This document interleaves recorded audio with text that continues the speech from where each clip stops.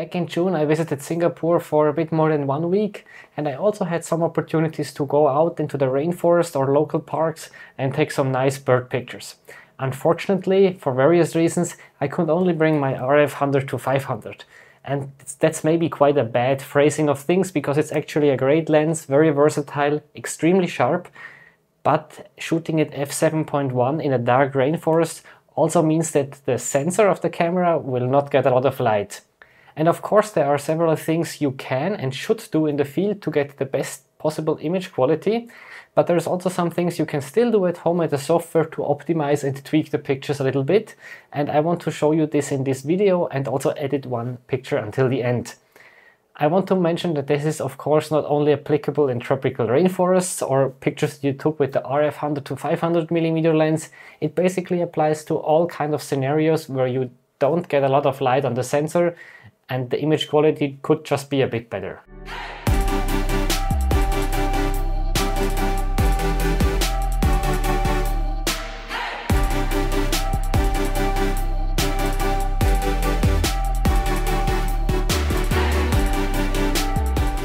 So I'm going to work with Capture One for this video, but if you're using Lightroom it works basically the same, and the few steps that are different I will explicitly mention them and tell you how you should proceed in Lightroom.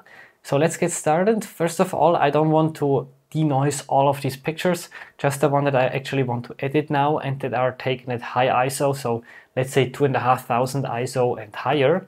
And I already did this step and I marked them here with an orange color tag. You can use whatever system works for you. You can maybe also use a collection and put them there. Now I want to denoise these three pictures. I can zoom in into one of them. As you can see, I was at 12,800 ISO, but it's quite important to know that the basic sharpness of the image is there. So the image is sharp, it just lacks, it just has too much noise.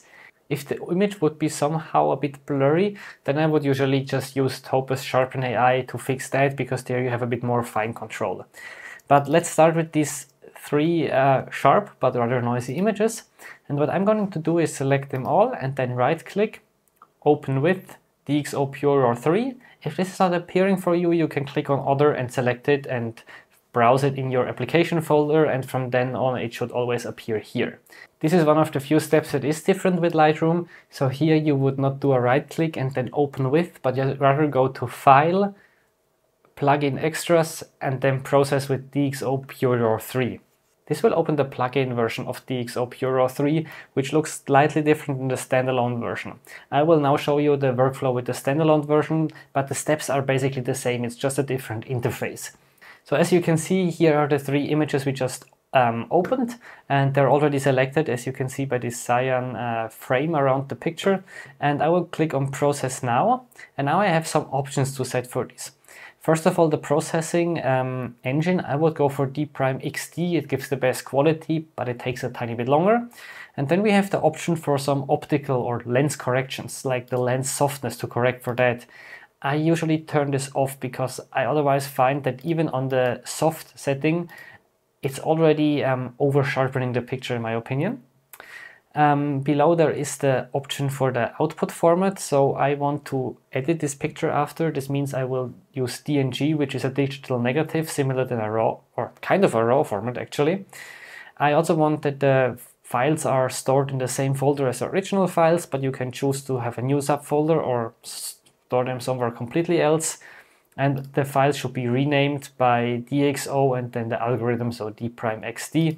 Also this you can change to your liking. And very important is this export setting. So here I want that the pictures are exported to Capture One 23. This will mean that it automatically opens the import prompt into Capture One 23. Again, if you use Lightroom, this is not needed. So I will click Start Processing now, and depending on what machine you have, this might take a while, and it would be a good time now to take a coffee or have a shower. Here with my R5 files on my MacBook Pro, it takes about 1 minute for all three, so I will sit this out. So the processing is now finished. I will just close this window here, and you can see in the background that the import prompt of Capture One has already opened.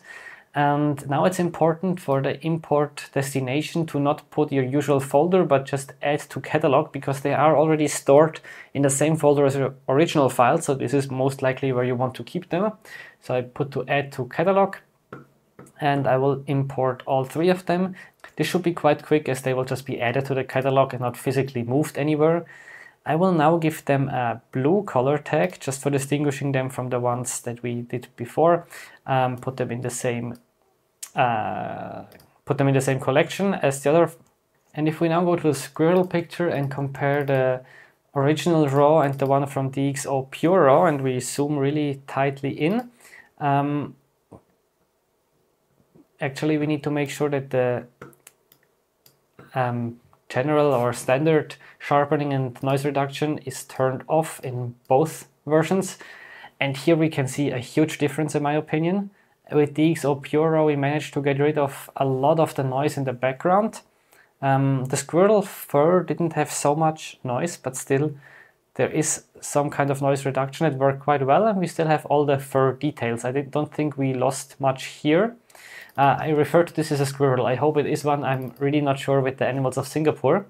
So what I want to show you now is how I would finish the editing of this picture. There's not much I would do, but some small things. So first of all, the exposure is actually quite okay. It's not too bright, not too dark. We'll maybe darken it a tiny bit, but not much. Maybe give a bit more contrast. I find the background is a bit distracting, so I will try to edit this separately now. I will use this magic brush here in a Capture One. In Lightroom, you can just select the background. This should work quite well with these AI tools. And here I might need to do several strokes. I can increase the tolerance here a bit, but not too much. Otherwise we risk that, yeah, exactly, that the squirrel is also taken. So now the rest I will do manually. It doesn't need to be perfect. It's just to give you an idea of how I would continue editing my pictures usually. So I'm just going to mask more or less all the background.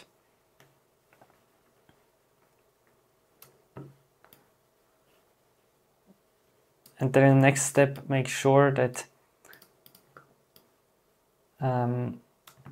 this branch where it's sitting, and especially the squirrel itself, is not kind of affected by the selection. And I'm also going to make this mask a tiny bit softer with the feathering. And once I'm happy, I will now just edit the background, and I will remove a bit of contrast here. Maybe remove the clarity a bit.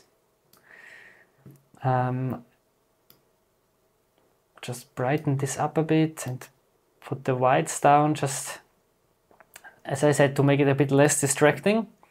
And if we zoom in, you can still see that there is a tiny bit of leftover noise, really not disturbing, but if this would be more, you could also reduce the noise further here, because there is no details that we can lose in the background.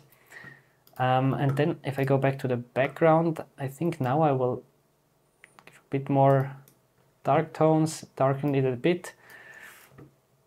I will maybe adjust the white balance a tiny bit. I think it is a bit too greenish, which happens quite often if you shoot in the rainforest. So if we check the before and after, it's definitely not a huge difference, but I think it helps to just make the background look a bit less distracting without doing too much work here and altering the image too much. But of course, this is up to you how much you want to do. I just hope that this video was helpful for you, helping to get more out of your RAW files in terms of noise reduction.